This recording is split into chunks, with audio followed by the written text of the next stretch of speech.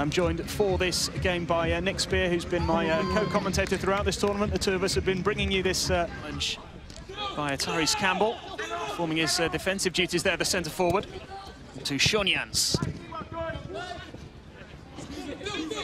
City have it back in midfield once again. Philip Foden, who came off the bench. Compared to when they played Atlas yesterday, who provided all of the energy themselves, they played quite a slower tempo. There's Foden now. He finds Campbell. This is a great chance. Coming up from the back. And Foden helping it on. Campbell's there again. Great pace from the centre forward. And as well. City come again. Camacho. Foden. And the free kick has in the best possible fashion. Setting up another opportunity here, perhaps. It's Phil Foden to take the free kick. Very nearly executed a clever set piece, but could have had a hat-trick in this first half. There's Foden.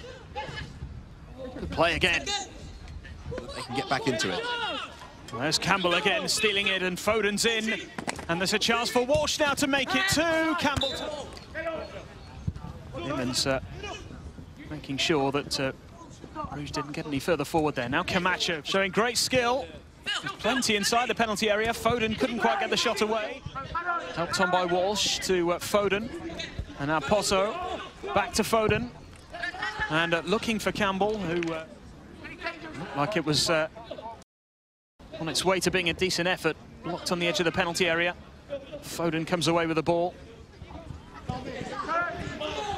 Smith once again finding Foden this time, who's played a lovely ball over the top. This in the semi-final as well. It's a great run. Pass didn't quite find its target.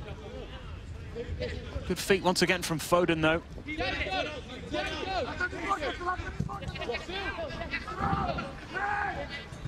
comes Foden again for Manchester City.